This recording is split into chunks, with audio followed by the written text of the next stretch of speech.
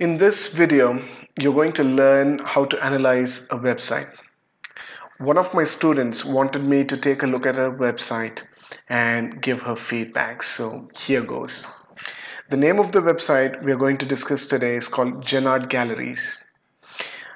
There's this mind map just to give us an idea of how we are going to go about doing this. First of all, this website is about arts and paintings. So this website, Jennard's Galleries, is about arts and paintings. They sell as well as rent out paintings to make the walls look beautiful, right? That's the value proposition. Um, so they want to generate leads for their business. Currently, they are serving schools and corporates. That's a little bit of an introduction. Then what I did was I went into Google, search for a keyword like paintings for sale, right? And based on that keyword, I tried to find out what are the websites that are ranking, right? I found a couple of websites. One of them is called fisd.com, and the other one is called artzolo.com. So both of these websites seem to be selling paintings. So they're obviously our competitors, or at least from Jennard Gallery's perspective, these are their competitors. When I analyze a website, the first thing I look for is if this website stands out from the rest of the crowd. Is it in some way better than the competitors' websites? That's what I look at. Okay, so let's quickly move on to this section. Right now, I'm going to talk about the navigation. Okay, so maybe before that, let's look at the above the fold. Above the fold section is about what you see the moment you come to the website. So when you come, type in the URL box jennard.com. This is what you're seeing, right? This is called above the fold. If you scroll down, right, this becomes below the fold. Okay, so above the fold, the things that I do look for is the navigation. They should be really clear and simple, and there should be a drop down menu that leads me to even more details about specific categories. More on that later. More importantly, what I look for is a very clear, good image with a clear value proposition and a call to action. So when you think about above the fold, I look for a value proposition. Value proposition is nothing but what is the solution of this website? What question does Jennard Galleries answer? What problem of a visitor does Jennard Galleries actually solves? So that should be right up front. There's a little bit of explanation here, which is not bad, but I do not like the headline. Instead of telling welcome to Jennard Galleries, ideally I'd be talking about my most important value. What is the most important solution that my website offers?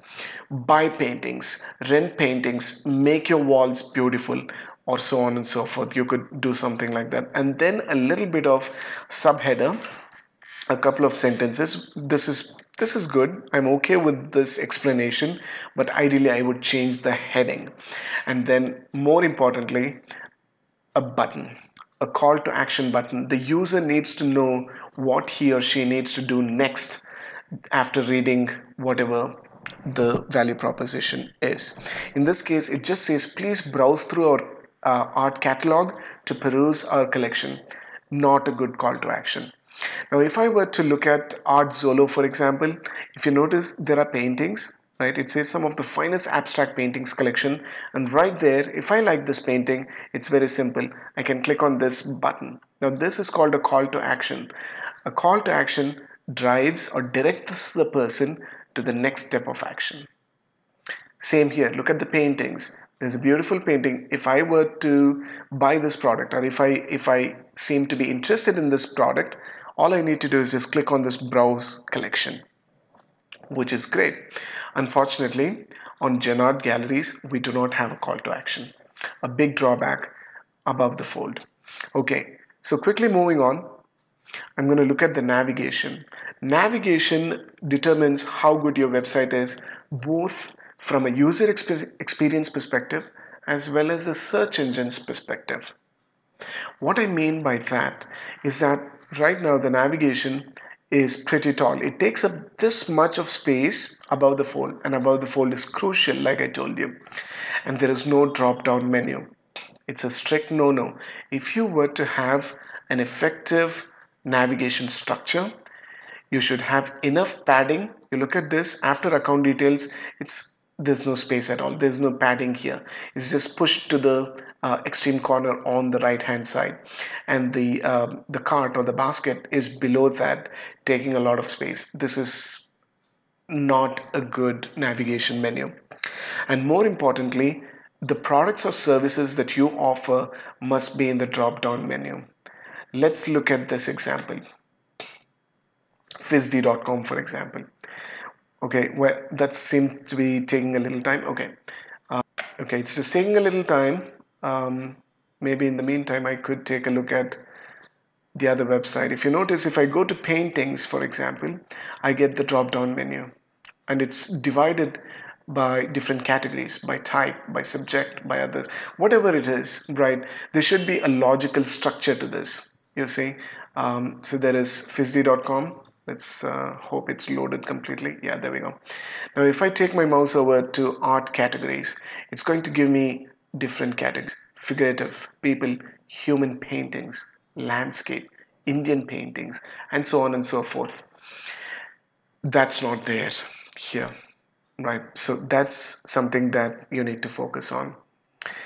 But more importantly, if you look at the website, there is no phone number or email address anywhere at the top. A good website ideally will have the email address, the phone number right up front. It helps build credibility. People want to do business with people. Your website could be great, but if there is no way I can contact somebody, it's going to be difficult, right? From a website's perspective, if you're not giving your users a way to contact you, you're losing. Okay, and there is no contact page, right? That's bad. There must be a contact page, and there must be a phone number and email address right up top. There is an email address and the phone numbers right at the bottom, but it's hardly legible. You can't even see this properly. If you notice the email address, it's cut off at whatever that is, right? I haven't even zoomed in, if you notice, and it's not fully visible. I don't know what the email address is. So that's a big drawback as well on this website. And last but not the least, search box. With paintings, you might be searching for something specific if you go to a website. For example, if I were to go to fizd.com, maybe they should also add a search box. On the other hand, ArtZolo has a search box right up here. So if I were to search something like Buddha's paintings, all I need to do is just type Buddha, and all those pages that have the paintings of Buddha or have been tagged with the keyword Buddha will automatically show up right here, right? So this is an easy way for users. You're making it easy for users to navigate and get to what they're looking for the quickest possible, easiest possible way. I don't see that on Genad. There's no search box here, right? That's a drawback. If I did click on one of the catalogs, and on this page I could see the search box. Excuse me, my computer is very slow. Now if I were to search the same thing like Buddha, for example, I don't get any paintings. It's possible that there is no picture of Buddha, but that's okay. What I also did was I searched for Indian art, because that seemed to be there on the listings. Okay, when I search for that, it's not showing me a relevant result. You see, it says Wolf River, Kansas. This is not an Indian art. Okay, in the description, looks like there was a word Indian, and it's picked up from there and showing this is not Indian art, right? So these are just examples of how the taggings are so crucial, and if you don't do it properly, users will not have a very good experience navigating and browsing through the different pictures on your website. So that's something that you would want to. Quickly moving on to the rest of the stuff. Content. Content is the lifeblood of your website. Now, when I go to janard.com and scroll down right here, if you notice there is this impressionism. This is a category of painting they have, impressionism, and that is spelt wrong, right? Both from a user's perspective again, as well as from search engine like Google's perspective, it's not going to be going very well with either, right? So be very careful about the spellings. You can't make spelling mistakes with art and paintings or any kind of website for that matter. The next one is title format. Title is something that's going to help both the users as well as Google search engines understand what your website is about, right? For example, when you search for paintings for sale, which I did on Google, now that keyword or the search query will appear here in this part. This clickable link is called the title. And if you have that word right in the title, it'll help both the users as well as search engines understand what the page is going to be about. If I were to hover over and look at this title right here, it says Janard Galleries, Best Art Galleries in Bangalore. And if you notice, there is also no space between those two. They're all just jammed up together. It's a bad idea. Ideally, you should use the keyword that makes sense for this page. If I were to take my mouse over to this FISD, right, this website, it says buy paintings online, buy art online, buy artworks online India. You see, that gives me an idea of what that website or the page is going to be about. Here, it just says best art galleries. This website is not about art galleries. It is about selling paintings to corporates and schools and hospitals and hotels, as it clearly says here. But the title does not communicate that to me effectively. Okay, so spelling mistakes, title needs to improve. A brief description. If you look at the website, the images are there, right? There's hardly any description. Now, if you want to rank on Google or any search engine for that matter, it's important that you really explain what your product or service is about. Let us consider this example. Let's again go back to one of our competitors and look at FISD. Right up here below the fold, if you notice, right, this is above the fold. I'm just going to scroll down. If you notice right here, there is this beautiful painting, heading, and then there is a description. So this kind of helps users understand what this image is about. Not just the users, even though that's very important. Search engines also get to know, okay, this website or this image is about handmade paintings. So that kind of gives insight into what your website is about, and that can play a major role in ranking on Google, as well as helping users understand what your product or service is about. Okay, so there we go. That's something that needs to improve on Janard. The next one is the price. Again, if you've paid attention to this part on FISD, if you notice they're right here, 1990. I don't know if it's visible on the screen when you see this. Let's consider Art Zolo, for example. Right here, if you notice, you see they have the prices right up front. Let's go to the home page again, and they have the prices of their products on the home page as well. Now, when you provide the details right up front to users, they feel like they're making the right decision, or at least they're making an informed decision. From your perspective, you're going to get customers who are targeted, right? So, for example, let me scroll down a little bit. There we go. You see, if I like this picture of the bird and fish, it says under Indian national rupees of 10,000. If this kind of grabs my interest, I might click on that and go further. From a user, as a user, I get that information right up front. It helps me decide what to do next. And from a website's perspective, from your business perspective, you're getting targeted customers. You're able to get only the people who are interested and who can afford to buy your products are going to move to the next step, right? So it's definitely a positive if you provided enough information, including the prices right up front on the homepage. And last but not the least, where do they serve? Now, if you look at this website, let me go up here to Art Zolo, right? If you notice, right up here, it says we deliver worldwide, right? And if you, there's nothing here. We don't know if Jannard Galleries delivers all across the world, or is it only within the country of India, or is it only the state of Karnataka where they're actually located. So that kind of needs to be clear again upfront to the user so that they know that they're going to be able to get the service or product. A couple of other things that I look at are page load speeds.